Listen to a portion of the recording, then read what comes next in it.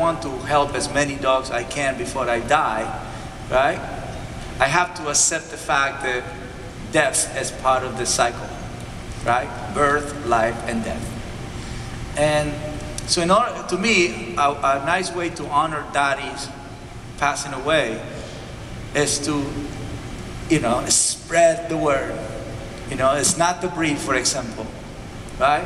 It's rescue a dog, live in the moment. So there's many ways that we can honor our dogs by bringing another dog into our life, or by going helping other people to move on. You see what I'm saying? It's a lot of people that have difficulty letting it go because they don't want to suffer again.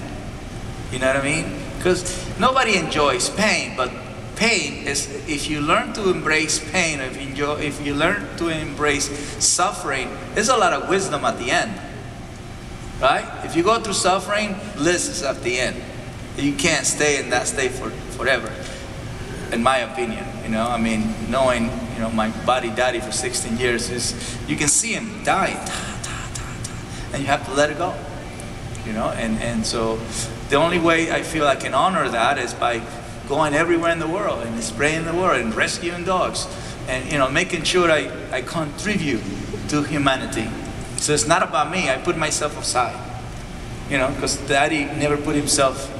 It was never about him. It was about the environment. That's what everywhere he went, he made a difference everywhere.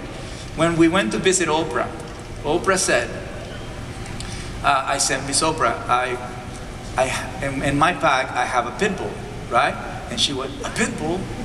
It's like back in the 60s or the 50s, whatever that era, when they say, my friend is a black person. A black person? It's the same thing.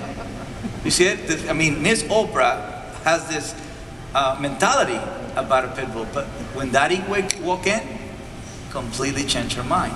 You see what I'm saying? So that is what I would do for him. Just keep spreading the words. So that's a way to honor his death. Keep him alive.